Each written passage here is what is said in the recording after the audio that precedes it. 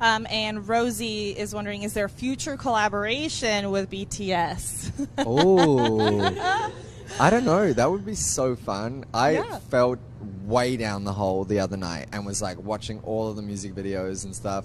You gave them a shout out. Yeah. Well, they've been so nice to me since like day one, and so I just want to like meet them and say thank you. And it's a world that I have yet to fully delve into and like understand. So I'm just completely curious about the whole thing.